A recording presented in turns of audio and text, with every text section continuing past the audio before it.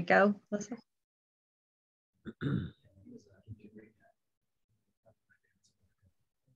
Good day, and thank you for joining us today. Thank you for joining us for the 5th installment of the Clippology with the Masters webinar series. We will be starting shortly. If you experience any trouble during the webinar, please text 484-294-0255. This webinar is intended for U.S. and international surgeons. Please know that this webinar is also being recorded. A message from our Aesculap legal team. Please, when you, in watching our webinar today and utilizing any of the products that you see, please always refer to the instructions for use for a complete list of indications, warnings, precautions, and other medical information. Our digital dialogue, Clippology with the Masters, will include surgical case presentations and techniques.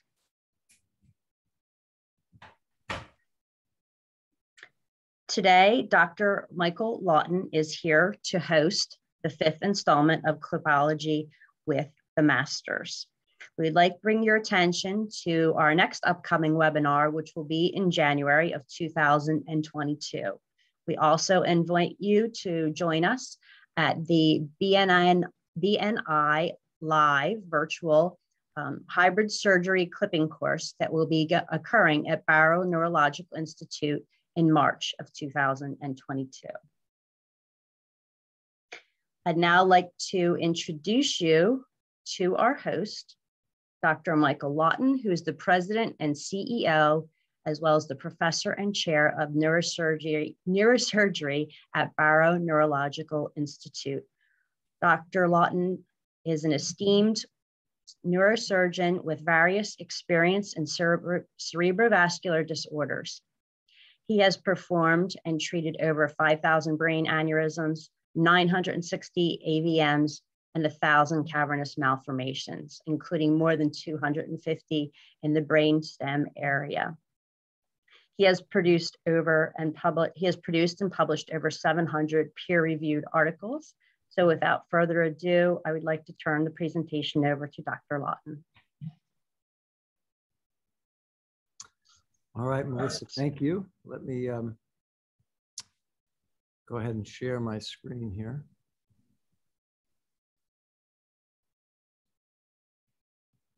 Oops, you have to unshare yours. There you go. Sorry about that.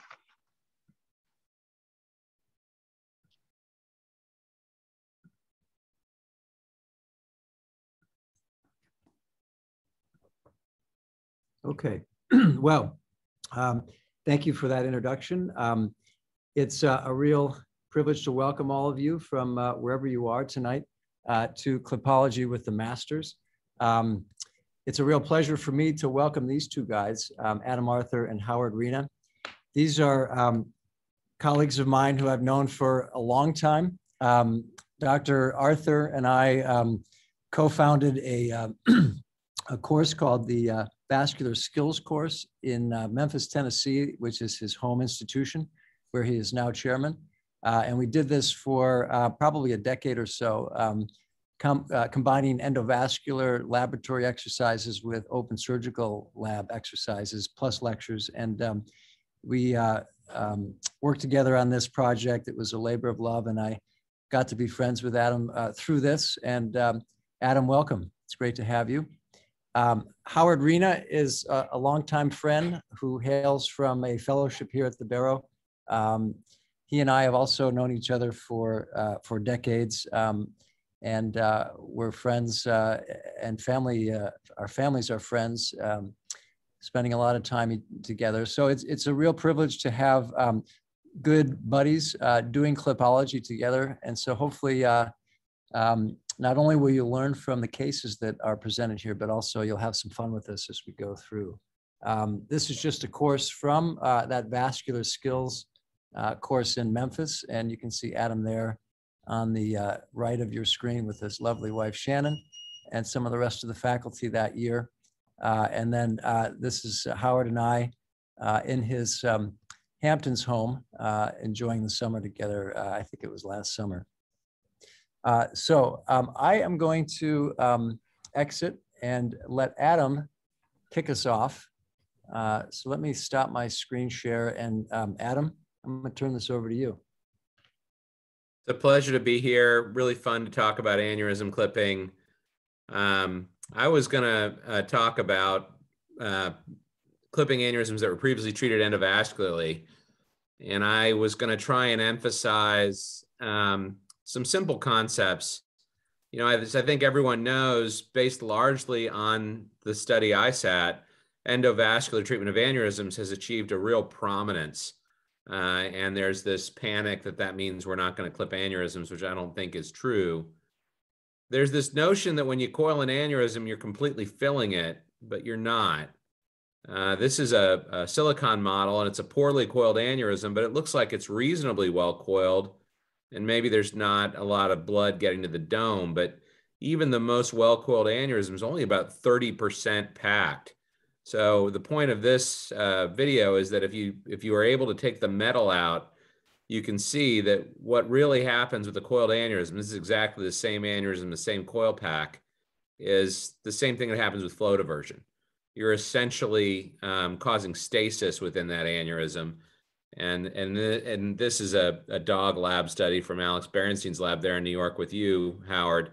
It shows what happens with scarring. But since the coil pack doesn't actually shrink, what ends up happening is the same thing that happens when you close a wound, but the coils can end up in the subarachnoid space. So I'm going to show a case we did here very recently.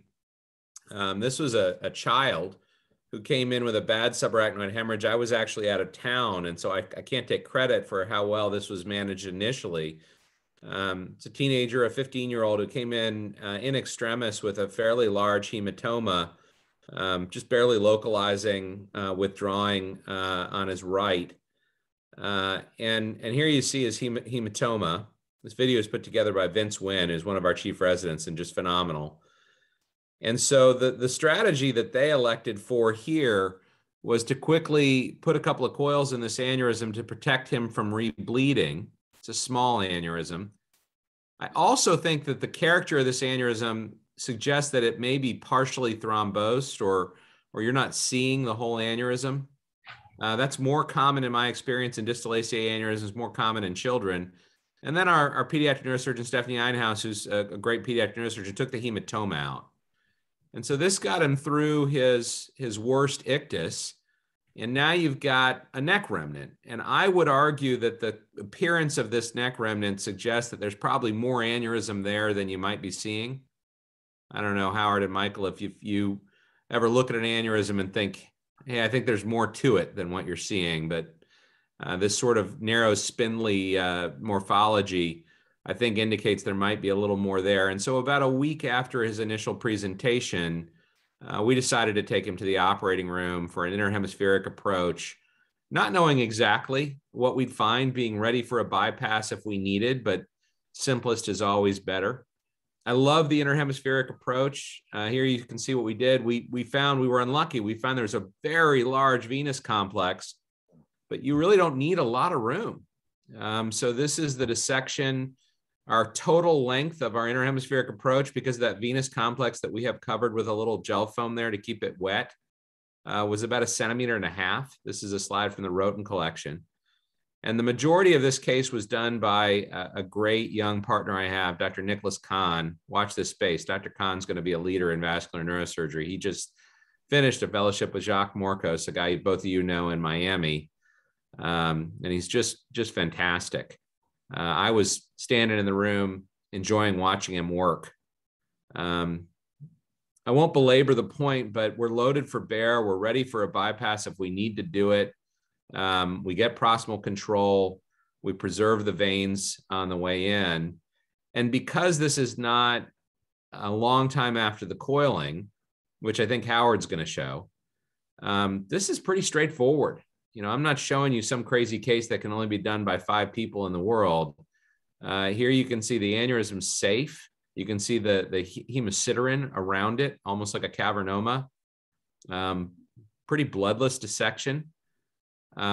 You can see the coils, even only with 7 days for this to mature, the coils are readily visible. I would argue if you give this another year or two, those coils are going to be in the subarachnoid space. But here they're really incorporated in the aneurysm wall. And long story short, we're able to get all the way around it and find that there is indeed thrombus next to the coil. You can see that there. There was more to the aneurysm. On the angio, the aneurysm was only 5 or 6 millimeters. In the operating room, it was more like 10. And getting the distal exposure to make sure we've got the afferent and efferent branches. So Nick got a clip on this and got good visibility, circumferential dissection. I really love the concept of a pilot clip. Here's a slightly curved clip. And we're not trying to get this perfect. We're not trying to over clip it. We want to make sure that this is not being pushed down by the coils. Here you can see the effort to make sure that the coils are separated from the neck and not pushing the clip down.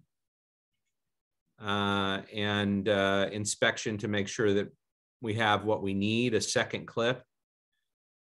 I learned early in my career, you guys probably did too, if one clip is good, 2 clips is usually better. So intraoperative angiography has become a big part of our practice here over the years. Inspection, there's the intraoperative angiogram, AP and lateral. And again, I love that in this case, the challenge was these bridging veins, and yet that challenge really wasn't a big deal. We could go around them and didn't take any veins at all in the approach. I have a second case where we clipped a web-treated aneurysm, but I want to make sure that I leave time for discussion and don't hog all the oxygen. So yeah, let's pause there and just talk a little bit about that, because I think this idea of coiling acutely and protecting the dome and not going for a curative coiling is interesting. We did a fair amount of this way back in San Francisco when I was there. And, I guess the question that I've always struggled with is that how safe is it really? You put a coil in there and it's an undercoiling deliberately so that you save room at the neck for your clip later. And the question really becomes, do you set yourself up for a rehemorrhage in that waiting phase? And is there data that answers that question for us? Do you want me to speak a little bit, or Adam, or you want to? You go ahead, Howard. So what I would say is, first of all, when we've done that, it's usually when we think, so if we're going for an endovascular approach and we're going to fill an aneurysm with coils, at the time we didn't have, we didn't want to use dual antiplatelets, and so that sort of limited us for stents and flow diverters and things like that. Certainly you could use balloons, but for us, it was sort of setting them up so that we could come back when they were outside of the acute period of vasospasm or needing ventrix and things like that. And then you could decide whether or not you wanted to put a stent or a flow diverter in or do a craniotomy and clipping. So I think that was sort of the idea for aneurysms that had a little bit more of a complex type of neck. And that's sort of how we sort of addressed it. It wasn't that we were necessarily going in planning that. It's just that when we were in there and you tried to coil it as best you could to get them through this acute period of vasospasm, particularly if they were poor grade. And then you were left with this sort of thing 6 weeks later, and how were you going to get rid of it? Yeah, Michael, I don't think there's good epidemiological, evidence for this strategy for thousands of patients. I mean, aneurysmal subarachnoid hemorrhage is rare enough that that's tough to do. But what I will say is that I have the opinion that nicotine, cocaine, and dogma are very bad for aneurysm patients. And so, I'm not going to suggest that this is a strategy that should be employed in every case. But when a 15-year-old comes in with a very bad neurologic exam and a hematoma over the weekend, when maybe your best, vascular folks aren't readily available, I think what was done for this young man was really good. The distal portion of the aneurysm is well protected. You can see that angiographically. And it enabled us to do a surgery that relies upon good subarachnoid exposure, bloodless dissection, in a situation where the brain is not hot and swollen and you're not operating at 2 o'clock in the morning. So, like I said, this is not something we do every day, but I think it's a strategy that's useful from time to time. Yeah, when I think back on those cases we did with the same strategy, there were no hemorrhages in the waiting period. We usually jumped on it pretty quick, as you did, which is another question I want to ask you about. But in that waiting period, which varied from as few days as 3 to 5 to as many days as 2 weeks, I don't remember any hemorrhages during that window. So I think there's something to this. It's just, it would be nice to know whether that single coil or that initial treatment changes the natural history. I'm fairly certain that it does, but to what extent? The other question is timing. 7 days still puts you in the spasm window, and I just wondered whether you are comfortable with that, or whether you whether that was deliberate, or alternatively, do you like to get out of the window and take them back at say 14 days and operate then? Yeah, I mean, ours was much later. Ours was usually like 6 or 8 weeks later. We'd come back. I have a little bit of a bias that younger patients with that sort of tall, narrow, irregular aneurysm at the ACOM or distal ACA are at real risk for recanalization after endovascular treatment. I've seen that happen. You can coil it and think you're in good shape, and you're not. Partially thrombosed aneurysms, if you suspect that's what you're dealing with, coils are not a very good solution. So I wouldn't want to wait months. It's individualized. This is a gentleman, a young man who had mostly interparenchymal hemorrhage from his subarachnoid hemorrhage, and an angiogram just prior to the clipping that indicated he wasn't dealing with significant vasospasm. So it was a decision we made in his case. We wanted to drain some spinal fluid, let him get over his initial ictus, and he's made a functional recovery. He's got a little bit of weakness in his arm from the hematoma, but he's walking and independent at 15 now. So I've certainly seen that go worse. But if you were dealing with a situation and you needed to wait longer, if you're dealing with spasm, I agree with that. I just think that in a partially thrombosed aneurysm, I don't know what the exact time course is of the coils kind of expanding into the thrombus, which can make things more complicated. Yeah. And one additional question just about technique. This was nice because the neck was soft and no coils. There were no issues with clipping across coil, but what's been your experience with that problem? Do you deliberately undercoil to protect the neck and keep it free, or do you sometimes clip across coil, or do you extract if you encounter that? Yeah, that's a great question. Deliberately undercoil and try and leave the neck if you think this is what you're going to have to do. So my partner Nitin Goyal, who's a great young interventional neurologist, did this coiling and was very careful to keep his catheter at the neck and put coils against the dome and not try and make it perfect, which is a hard thing. You want to make it look as good as possible. So it takes communication on the team. If you have coils down at the neck, my bias is that clipping across the coils runs a real risk that you're pushing coils into the parent artery. So I'd rather temporary clip exclude and open the dome and remove the coils and leave yourself some neck to reconstruct. Or the blades might not close. If you have too many coils in the neck, the blade, my case is going to illustrate all the pitfalls of trying to clip around a large amount of coils down at the neck.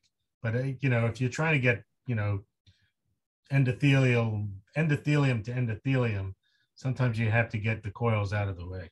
Yeah. Yeah. And the nice thing about this technique is that coils have only been in there for days, and pulling them away from the neck and out is pretty simple, which is not the case if it's 2, 3, 6 months down the road. I completely agree. And if it's months or years down the road, those coils really aren't in the aneurysm anymore. They're in the subarachnoid space. The aneurysm is healed down like a wound. The platinum is completely unyielding. And I've had cases in the fissure where there's coils stuck to the frontal and temporal lobe, and it's harder. All right, great case, Adam. Let's do your next case.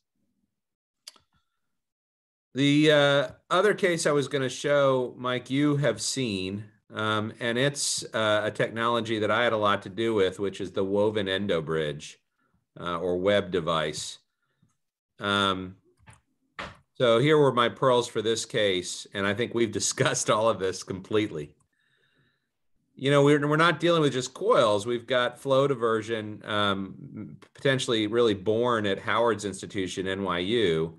And now we've got flow disruption, this notion that you can put a flow diverter, if you will, into a spherical shape and put it in the aneurysm. And it's really safe, but you can get recurrences. It's become very common in the US. It's very popular. Howard's done it, I've done it. You've seen cases at Barrow. But there is a serious recurrence risk. We're very close to me having the data for the 5-year WEBIT results, and I expect recurrence to be a major feature of that. So the group at Karolinska have documented this very well. Michael, I saw you put a case on your social media feed not too long ago, but here's a 43-year-old woman with a ruptured MCA aneurysm that we treated with the web, and we thought we got a good result, but she developed a very significant recurrence. She's a young woman and a significant smoker. This is not a well-treated aneurysm. So this was the first previously webbed aneurysm that I went ahead and brought to the OR for clipping. So I'm just going to go quickly and show what we did here. In opening the fissure, what we found, and we've only done a few of these cases so far now, is that the degree of scarring in the fissure seems to be less so far in our early experience. You asked about evidence, this is anecdote, than when you've got a coiled aneurysm. Here you can see this is a reasonable fissure. And I'll point out that even though this is 7-8 months after her subarachnoid hemorrhage and web treatment, the character of the web is it's almost like a snowshoe. So instead of the aneurysm shrinking down and the web ending up in the subarachnoid space, the web is really held within the aneurysm. So again, I'm going to go quickly because I want to see Howard's case. But this is us dissecting out the M2s. Again, you can see here, we're paying attention to what we can find of the neck. We're paying attention to the branches.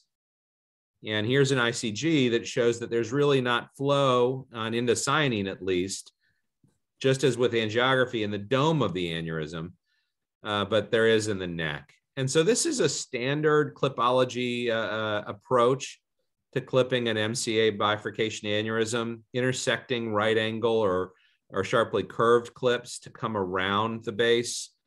And this is a case where I had to fiddle with it a fair amount to get the reconstruction the way I want. You can see that the base of the web is fairly compressible.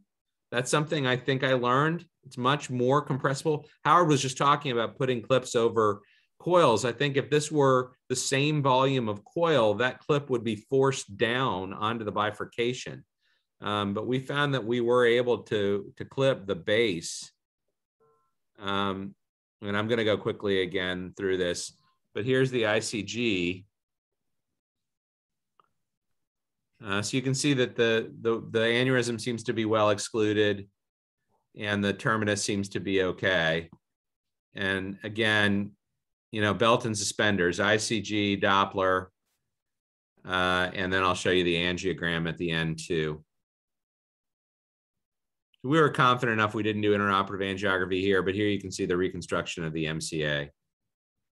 So I suspect that at NYU, at Barrow, and other places, we're going to see more of these. I think we're going to clip more webbed aneurysms. And I guess I expect that a lot of your clippology guests are talking about extraordinarily complex cases, bypasses, clip reconstruction, fenestrated tubes. The point I wanted to make is that I think previous endovascular treatment isn't something that means you can't clip an aneurysm. I've heard that argument in meetings before. Oh, it's previously treated, so now I got to put a flow diverter in. Now I got to do this or that. Sometimes I think about, Michael, your paper that showed that high-grade AVMs can be treated with radiosurgery and make it easier to operate on the AVM after that.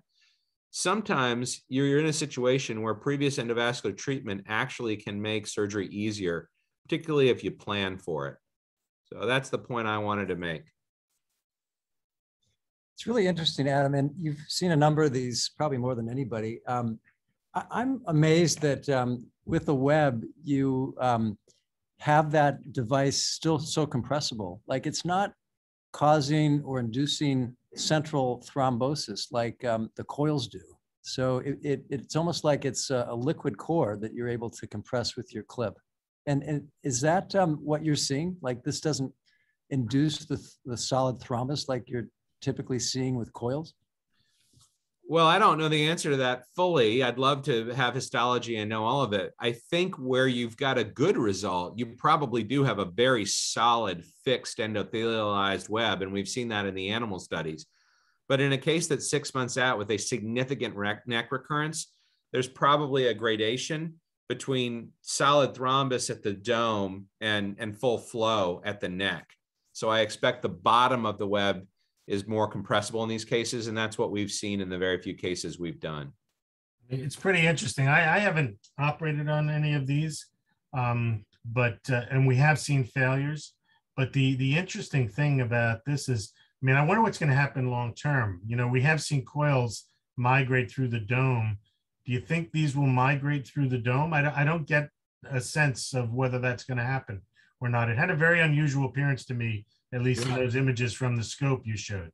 You know, I had the same thought because I think the reason why coils extrude the way they do is that there's no exposure to the bloodstream. There's nothing that reinforces or strengthens or preserves integrity of the wall. So the wall involutes and the coils extrude. And I wonder if that same process will be happening with the web. Well, I mean, you're arguing that the endothelium is going to occur because there's that surface where the blood is flowing by it. And so there's the scaffold. And that's what you saw in the animals. So it's interesting, but fascinating. Yeah, I don't know the answer. I will say that I've seen many more angiographic follow-ups of previously webbed aneurysm where it looks like the web's been put in a trash compactor. So I think that when an aneurysm... That's where we've seen the pancaking. Yeah. I think as an aneurysm heals and the collagen cross-links, it probably, you know, sometimes the dome of the web gets compressed down to the neck and you look at it and you say, oh, that's a perfect result. Other times, and I don't know biologically how to make this happen the right way, the web gets pulled into the dome and pancaked up and you got a major recurrence. But I think it's healing that's doing that. And Mike, to your point, that healing is variable, right? So, you know, at the neck, in a case like the case I just showed, you don't have a good result. But again, I think in some selected cases, you can get a very nice result with open surgery after previous treatment with web. Yeah, I think that's a really nice message. But the pancake is intriguing to me because it's a little disturbing. You know, this whole idea of, you said not flow diversion, but flow, what was the word? Disruption. Disruption, yeah. If it's disrupting, but it's not strong enough to withstand the disruptive force and it pancakes inward on itself, then you wonder whether the device needs a little strengthening.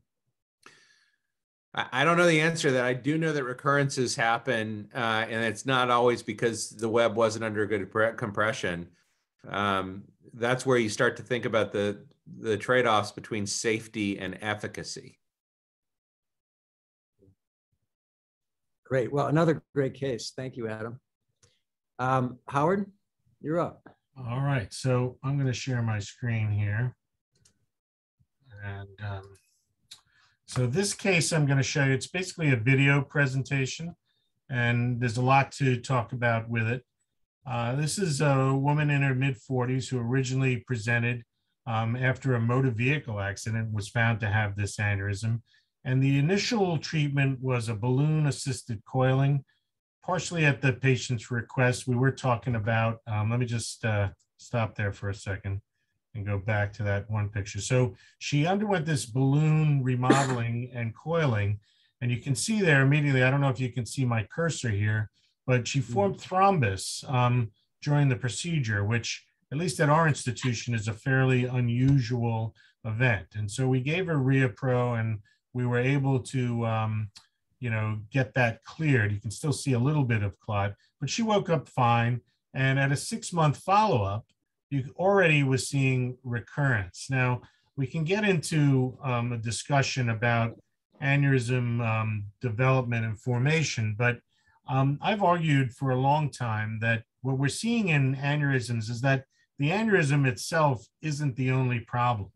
And in many patients, a lot of the vasculature is abnormal to begin with. And it's just that a combination of their abnormal vasculature and the flow vectors causes aneurysms to form, but and to keep growing.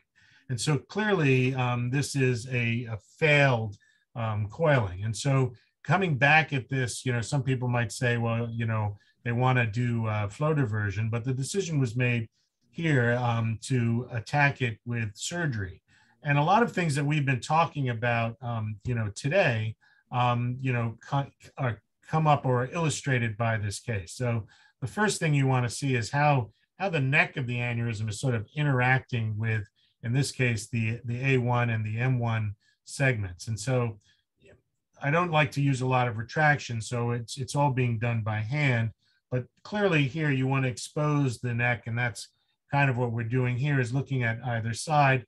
And you can see here, again, at the base, we're just sort of exploring that neck and trying to close a clip. But what happens when you put a clip on a big mass of coils is that there's going to be kinking, and the clip itself is being pushed down by the coil mass. And so that clip really wasn't doing a job. And so here I'm using a very well-known Lawton strategy, which is to stack and then maybe remove the first clip, which I probably learned from, Robert when I was out in Phoenix back in 2000.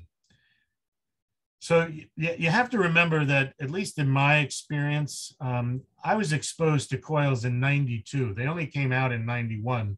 So I was a student with Dr. Bernstein and Alex in 92, and we were coiling some of those first aneurysms. And then when I came back to him for a fellowship in 96, we were seeing a lot of those recurrences, and we were operating. So here again, taking that clip off, and immediately you see that coil mass is pushing those coils right, back down. So that's not gonna do it. So obviously, so here immediately you see relaxing that clip, you're seeing flow being restored to the M1 and the A1.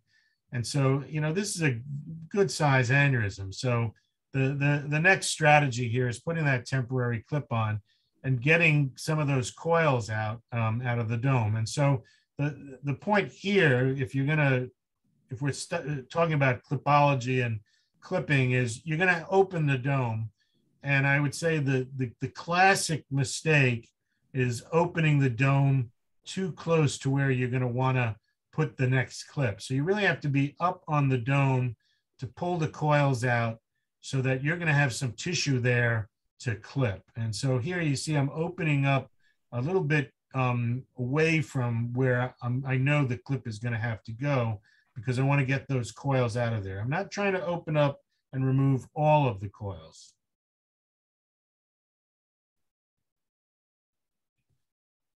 And so here, this is just sort of, you want to call it Semmes-Murphey, or, but you're opening up domes, and there's a pretty dense packing, and this is about a year later. And so those coils are sort of pretty well organized with thrombus and tissue. And we're pulling pretty hard at that stuff down by the neck and trimming them, but you just want to get enough out of there so that you're going to be able to get enough tissue to close it and close the clip. And you know that you're getting them out of the neck when you're seeing the blood, all right, because you know that it's open. And so it's actually a positive sign, but we're working through, a bit of a hemorrhage, but I know where the clip has to go.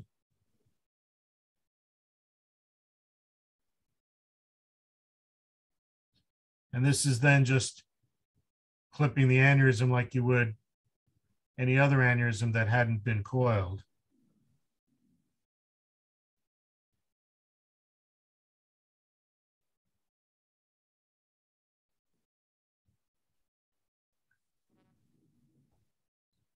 And then taking the temporary off, again, to get the flow back through those vessels. Howard, is that a coil still stuck in your clip there? It wasn't. I think it was just one of in the field, but it really got rid of it quite nicely. So I think that case illustrates a lot about, the different things that, Michael talks a lot about in his lectures. One about approaching larger aneurysms, and this was a fairly large aneurysm. And so that was that first point about stacking clips, maybe even leaving multiple clips, but then also, that mass, and it's a mass, it's, that big coil mass has to be dealt with. One, it's hard to get around, but two, those coils have to be taken out of the area of the neck if you're going to want the clip to close. And so I think that was for me, it illustrated a lot, that case, and that's why I showed that to you. Yeah, that's a really nice case. It's interesting. The coils, once they're in, they create a ramp, and no matter how you finagle or finesse those clips, that trick of overstacking and removing the first clip, it doesn't work. And so you really, as you showed here, you really have to get into this thing, and you have to take out that mass so that you alleviate the ramp.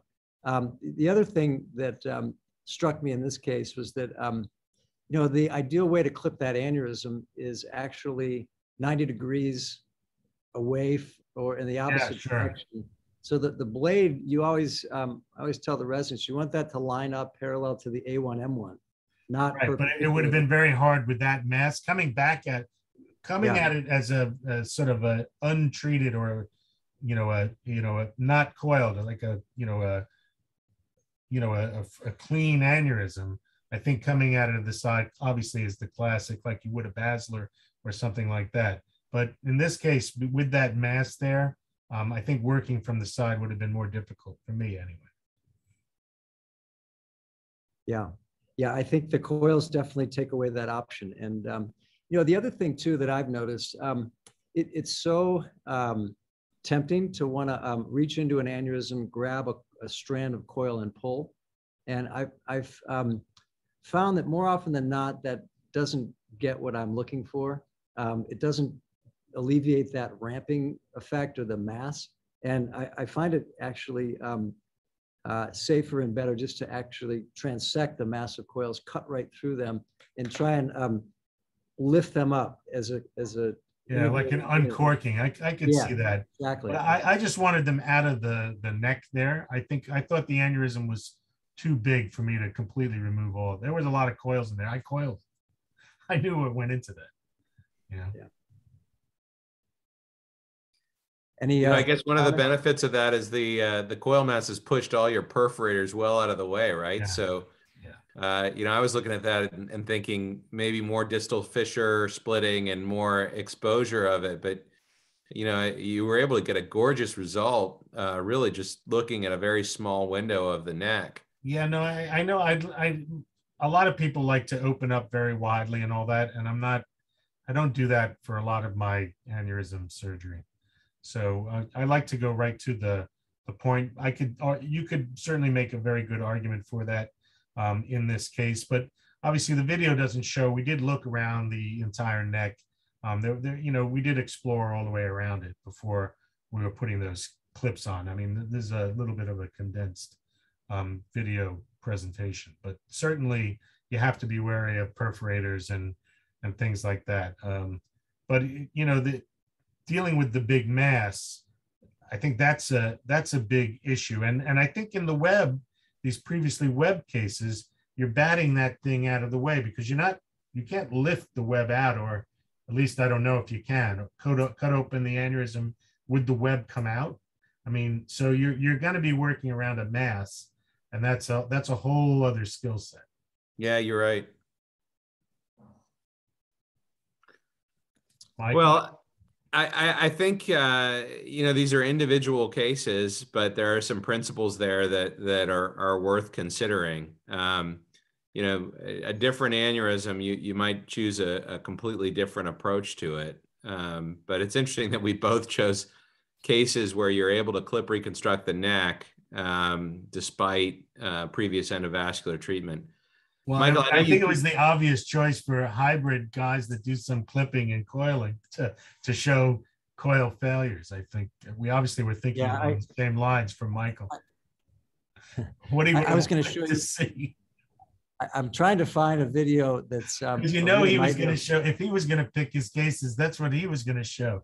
Well, that's what I was going to ask. I know, Michael, you keep track of your aneurysm clippings in categories. You count. He's got that. Do you have a count on previously endovascularly treated aneurysms? How many of those have you done? Of course, I got a count for everything. I figured. He's got great videos. He's got coils going through, I think, some cranial nerves, don't you? You have a coil going through a third nerve. I can remember the cases. Yeah, no, I've got a nice collection. I think it's over 200 now. But it's interesting. We published a paper back in, I think it was 2007. And it wasn't long into the endovascular coiling era. And, we plotted the cases over time. And I thought this whole problem of coil recurrence was going to just explode. And as it turns out, it never did. And things sort of plateaued off. It's really not the problem that I expected it would be. Well, Howard, do you have a second case or? I don't have a second case. Okay. Because I thought that illustrated a lot of stuff there. Yeah. Let me show you this one. This I thought was an interesting one. Let me share my screen here.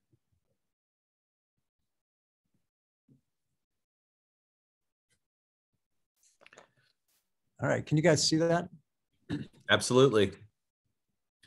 Interesting. Nasty little ICA aneurysm. Yeah, sorry, that's not the one I wanted to show you. Yeah, well, we want to see that one also. Oh, okay. All right, we'll do this one. What was done here? Yeah, so I'll tell you in a sec, but just for fun, what would you do? Well, I know you did an end-to-end. You excised the aneurysm. I didn't actually. Really? I didn't. But you're warm. Here's what I did. As you can see, it's a dolichoectatic. It's not one that had a clippable neck, and it just wasn't lending itself. So I did an occipital to distal ICA bypass. So this is the occipital artery harvest. This is the way I harvest my occipitals.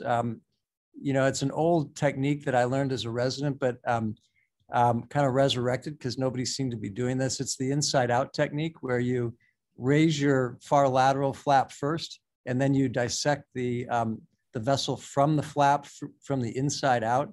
And it takes a dissection that takes normally like an hour and a half to 2 hours, and it makes it really fairly quick. So once that's harvested, then this is just your... That's how we harvest our STAs, actually, from the inside out. Yeah, yeah.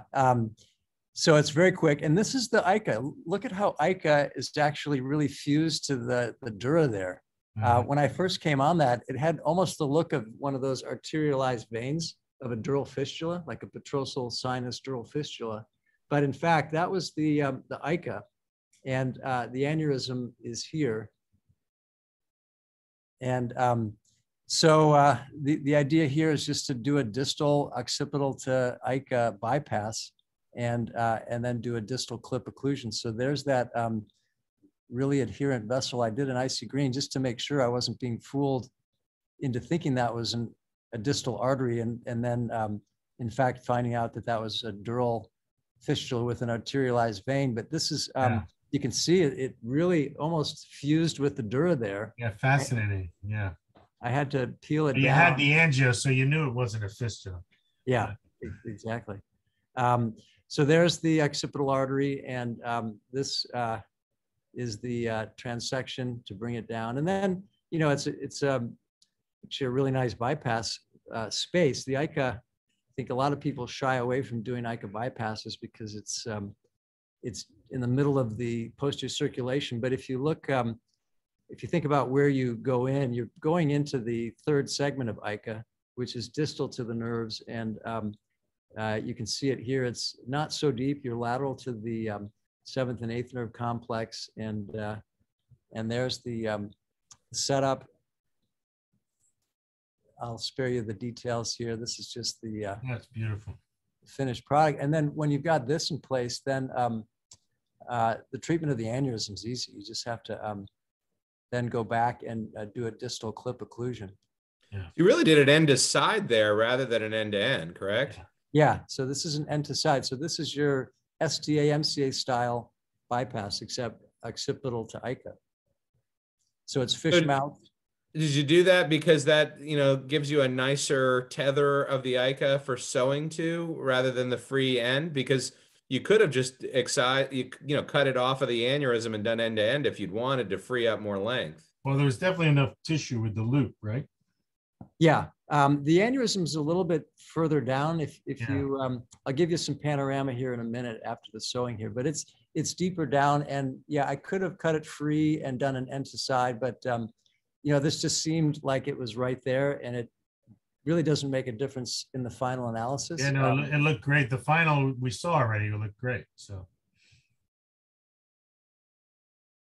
yeah, so so there it is, and now this is now going in for the distal clip occlusion. So I was able to get it a little closer. So any kind of perforators that were going to the nerve or into the porous, you can see how it retrograde fills to those now, which is a nice little extra nice feature. case.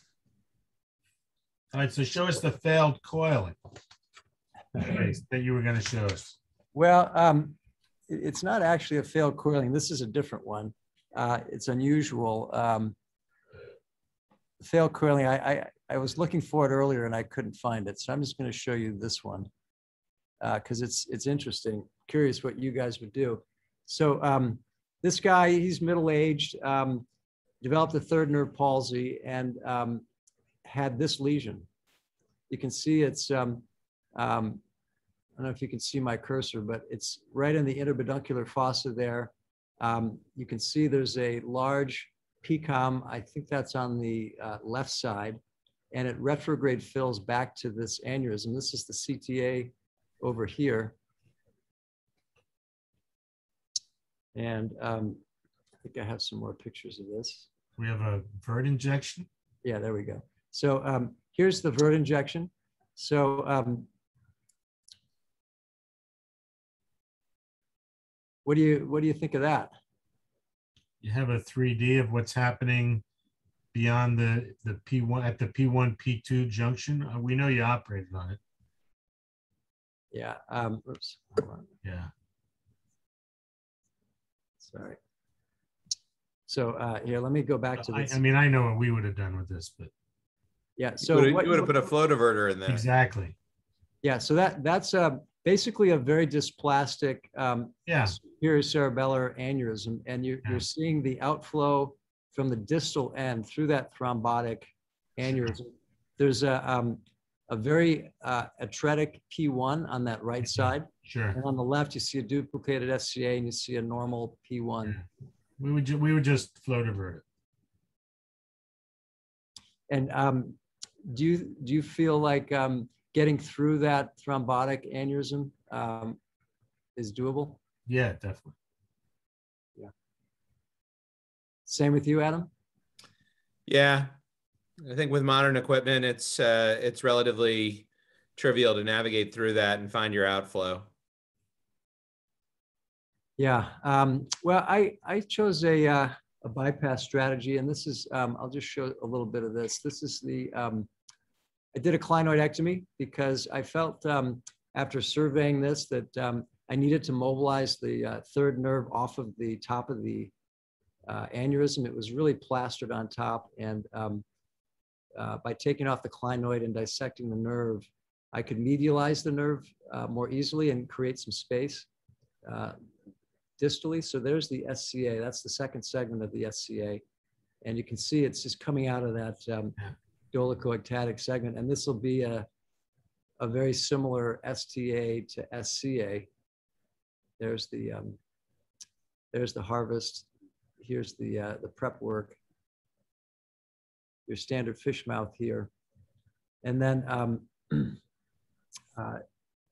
that clip went medial to the third nerve in the carotid oculomotor triangle, but then I sewed laterally in this oculomotor tentorial triangle, which is a nice working space. And when you medialize the third nerve, you get a few extra millimeters, which is helpful. And pretty standard end-to-side technique here. And you know, the beauty of this is once you've got that in place, the clip occlusion of the aneurysm was pretty straightforward. I just put a distal clip, but I also, you know, I'll show you what else I felt I needed to do. This is just finishing that. So there's the bypass. This is just confirmation that our bypass is open.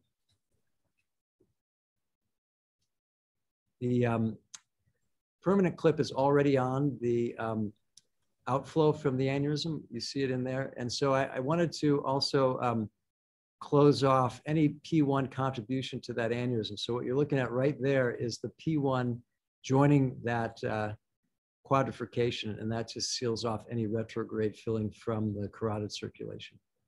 So this guy did great. His aneurysm was basically trapped, and his bypass looked good. And he's an executive and did really well. He had a temporary third nerve, but I saw him at 6 weeks, totally recovered. And you know, I'll show you his angiogram here.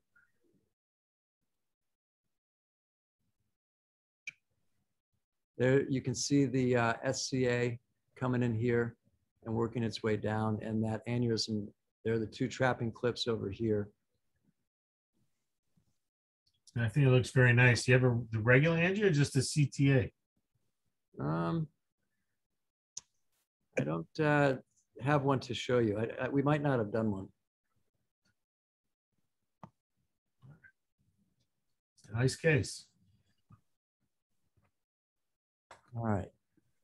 We've got a question, which is, what is our opinion on the endovascular treatment of MCA division unruptured aneurysms, and when this modality may, if ever, advantage over clipping? Well, you did show a MCA web that had failed, but we have MCA webs that have worked, right? And we have stent coiling, but I mean, we still clip a decent amount of MCA aneurysms.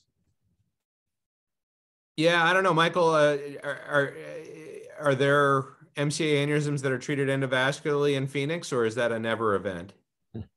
No, I wish I could say it's a never event, but no, we've gotten on the web bandwagon. Philippe and Andrew, as you know, are very keen on doing those, and so I think patient preference now is the driver. You know, it's certainly we've proven that the surgical benchmarks are high.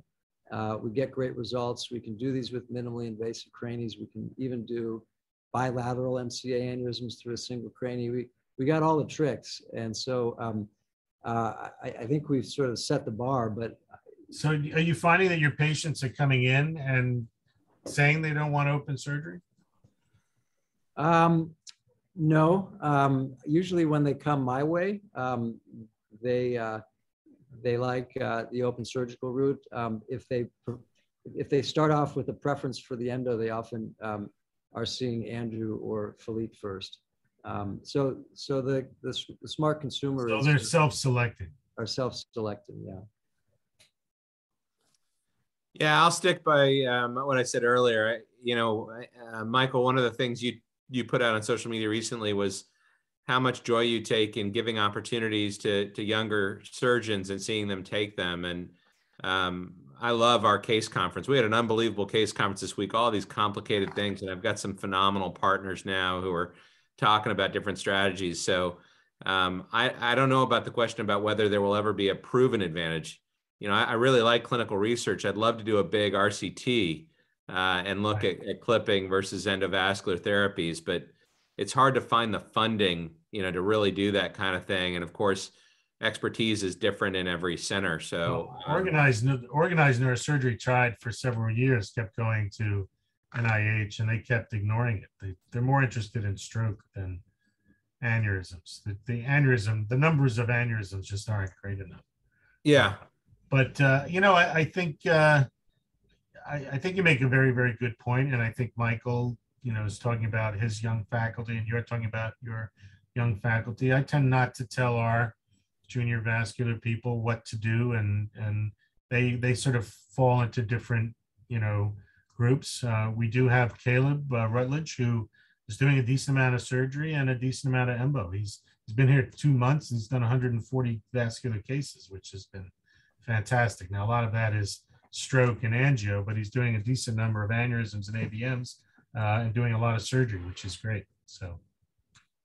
Yeah, I think, you know, there's no question that the devices are just going to keep getting better. And Howard, I'm curious whether you think your new device would have worked for, or is going to work for MCAs in the way that the web is. But, you know, I was at a lecture in Austin that I think it was Dan Barrow who gave, and one of his concluding remarks, Adam, I think you might have been there, is that you need within a department somebody who is really committed to the open surgical techniques and is really pushing that, because as soon as you lose that person and you have a division that's dominated by one technology or the other, or one modality or the other, then you're gonna, one will decay and will disappear. And so I think that's kind of the point I was making, is that I don't tell people what to do.